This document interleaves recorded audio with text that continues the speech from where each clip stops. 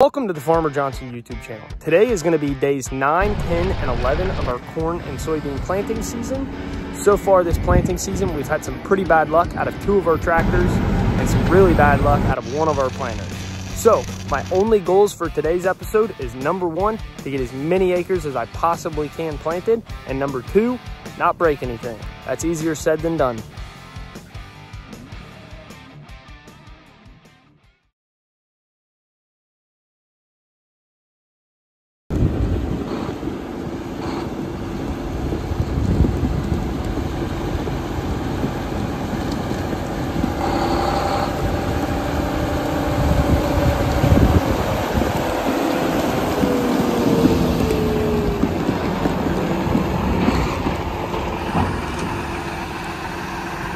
Today is day 9 of planting. We took yesterday off from planting. I mean, we still worked, but we didn't plant yesterday. We worked around in the shop because we got rained out 2 days ago.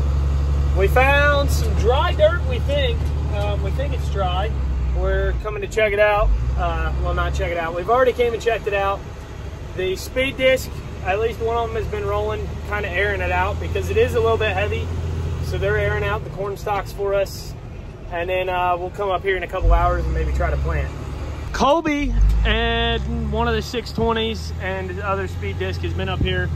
He's right there. He's been up here rolling for a while. Tate is in the new 500, the AFS Connect 500 tire machine. And he just got up here with a speed disc, but I'm gonna kick him out of the way for a little bit and I'm gonna run it just because I've never ran a Pro 1200. So I wanna see what this thing's all about.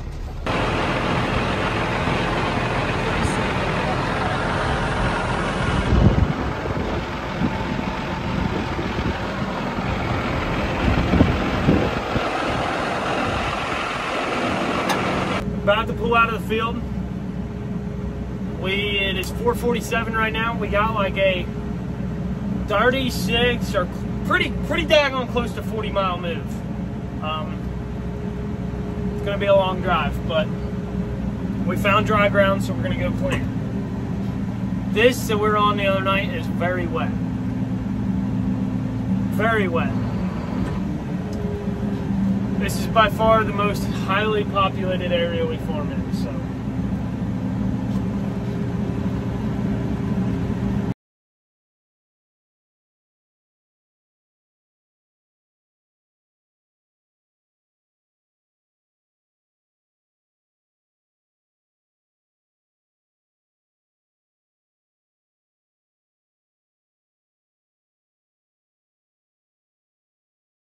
Holy smokes! That was a long drive. That was a long drive. We did it at the perfect time of the day. It was right during rush hour traffic, so the 2-hour drive turned into like 2.5, almost 3 hours. It was rough, but we're here now. We're here now. We'll hop out, check the tractor over, make sure all of our tires are good after such a long move. Check the tracks, make sure they're not hot or doing anything stupid, and then we'll go ahead and fill with seed. I'm pretty close to empty with seed, which worked out really nice. We don't like moving this far, clear full on seed, just in case something does happen. But when we got rained out, luckily I was pretty empty on seed, so we were able to just roll up here. They did come up here and work this ground. You guys saw the speed disc at least. You saw it rolling. So pretty nice finish, looking pretty daggone good. It was really heavy this morning when I come to check it out. So they've been up here since 10 o'clock or so. Pretty good. There's some heat. Not bad. I have noticed this year the corn stalk's doing a little damage to the tracks. Just no-tilling all the acres we have. Tires look good shape.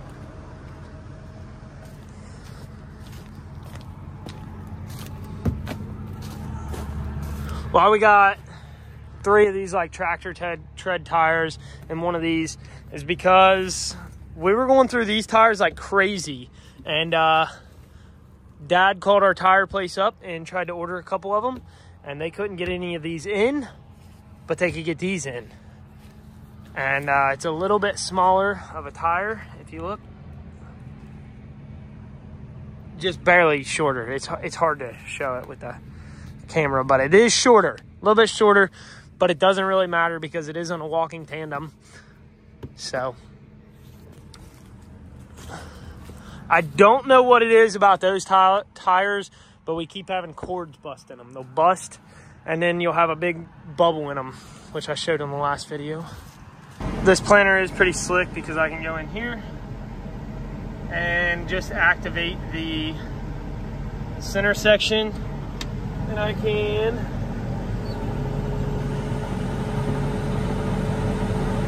lower just the center section.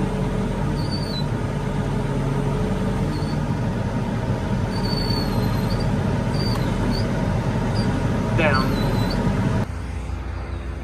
And then that is low enough to fill.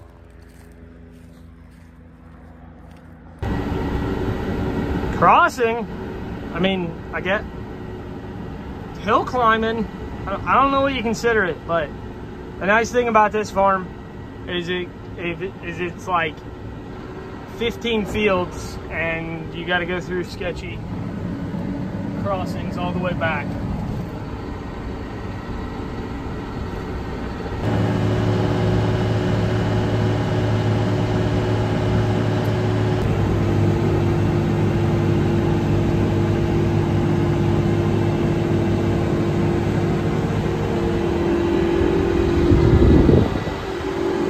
When I was running that 500 earlier, it's a mean tractor, very mean tractor, but it's definitely not a 620.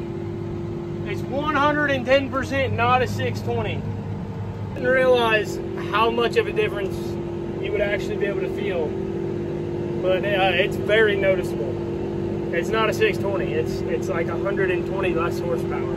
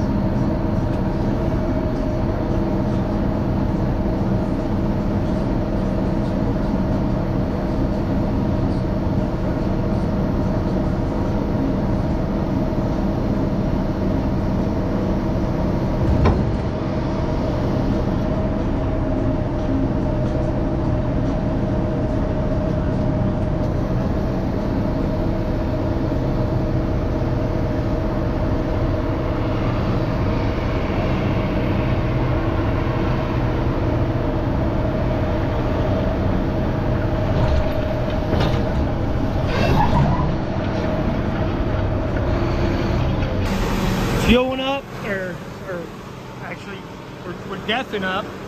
The morning of, I think this is plant number day 10. Just about done with corn planting. They've been running like crazy.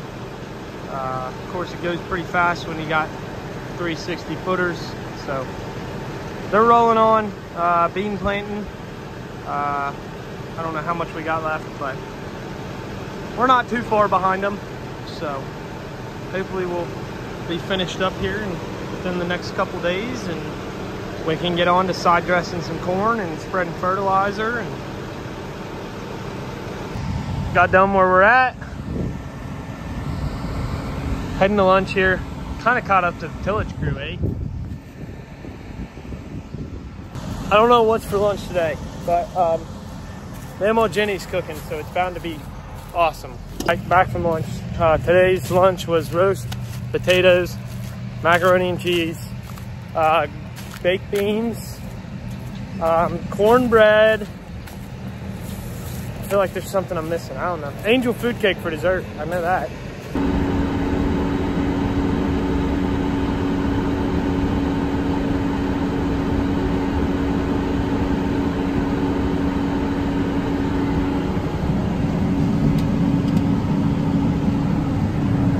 Are we just doing donuts around me now? Is that what we're doing here? Nice.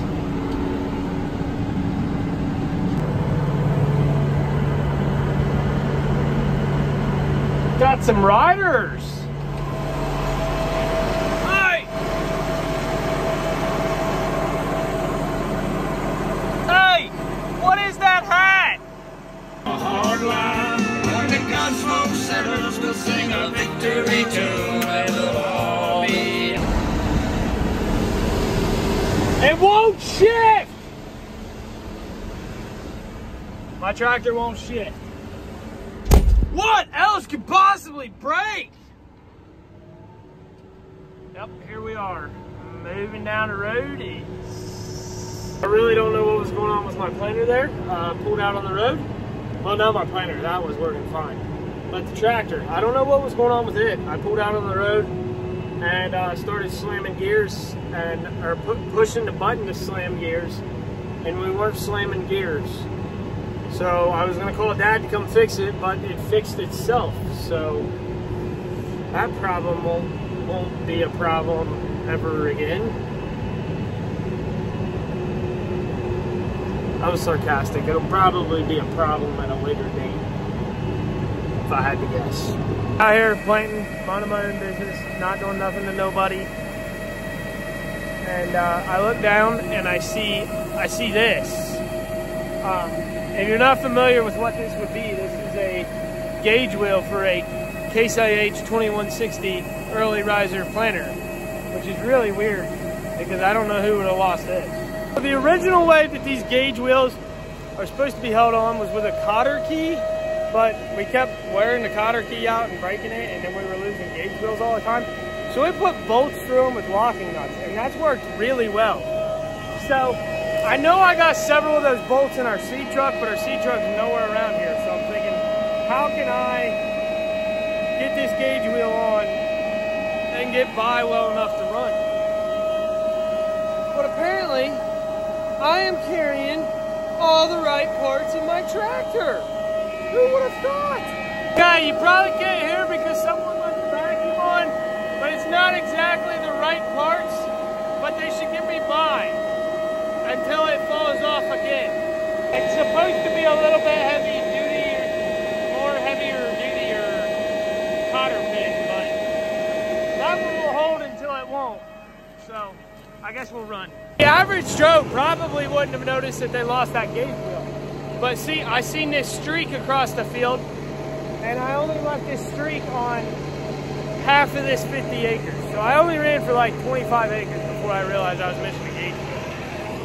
And I found it, so I'm not your average operator. So, I think they're down to like 400 acres of corn to plant, so not much. And we're down to like Maybe just shy, right around the 1,000-acre mark on beans plant. So they're calling for rain tomorrow, which is Friday, and pretty much every single day next week they're calling for rain. So we ran pretty stupid last night. I got to bed at 3 o'clock, back up at 7, so we're feeling great. We're ready to roll. We'll probably run pretty stupid tonight too, just because, you know, rain hits tomorrow. I'd like to have as much done as we possibly can, but I don't know. We'll see how it goes. We'll see how I feel in a couple hours. It's only like 9:30 right now. Probably have to swing through town in the planter and pick up some Taco Bell or something like that to run all night. Today is, I think it's the 10th or 11th day of plant. I'm kind of losing count. But they're calling for rain today. And I like for the next 10 days they're calling for rain. So it's not looking good. But we got about a day and a half of planting beans left. And they should finish up planting corn today. I got Charlie with me. He's got a graphite mustache. I don't know how he ended up with that. You got anything to tell the viewers? What? Well, tell them something. I heard that tractor like my bike. Oh, okay. I just Mimi was here and he was there and I crashed my bike. You crashed your bike. Yep, there you heard it there, folks. So, his mom, my wife, is cooking today. So he is helping her out cooking by getting out of the house, right? The other day we did like a 40-mile move, pretty close to it. It was like 36 miles. So, and then today we'll probably have a good 20-mile move, maybe a little bit more, somewhere in there. So, gotta rush all over the countryside here.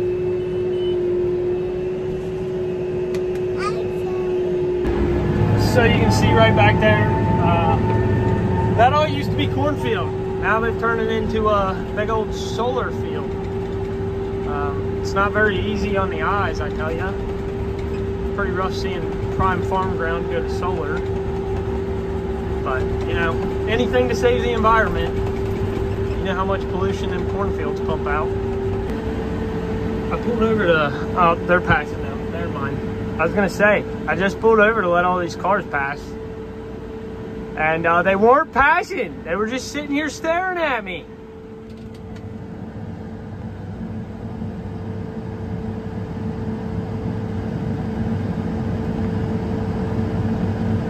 I'm not a total jerk face. I try to let cars pass me when it's safe.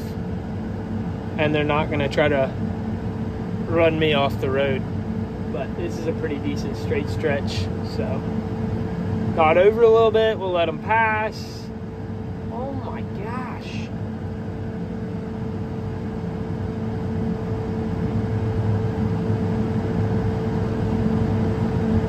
And there's the last one. It's not the easiest to get over in Mudpoop Pass. As you can see, we got a heck of a ditch over there. Not much of a berm, so if you meet another tractor here, you're kind of screwed. So in no way am I bragging at all, because it wasn't very fun, but I just got my first row of in-rows done. I've been here for about an hour, and that's what they look like, so yeah. Bad news, we got rained out. We did get this farm finished. We went and ran in the rain there for a second. Had a couple passes left, but we got it done. We're gonna fold up and I guess go get some ice cream right now. So these red planters, we run them off of the Precision Ag 2020 monitor. Let me show it here. So all the frame stuff gets run on the Pro 700. All of our row shutoffs and our coverage map gets run on the 2020 here. As you can see by my messed up map, I started having problems with my 2020 and Pro 700. It was kind of like, it seemed like to me, I don't know what this means, number one, but it kind of seemed like my Pro 700 was trying to take back control of the row units back there, because this randomly started painting where it's not normally doing that, and then my 2020 started acting goofy. So when I would raise on my ends, it wouldn't stop putting seed down. It would just keep putting seed down. So I selected a new map. That's why I don't show the rest of the field, because everything else is done. But I selected a new field to see if that helped on both of them. That didn't help. I tried the old turning it off. That didn't work. I had to kill switch the batteries. That didn't help. So I don't know what I have going on. And then now I got this random thing here. I don't know what that means, but it's not awesome. It was planting. We were putting seeds in the ground. Just if I raised my planter, it wouldn't stop putting seeds out. So that's definitely a problem, but we got the last couple passes in the field done. So I don't know. Maybe if I shut this tractor off long enough, come back tomorrow, it'll be working right.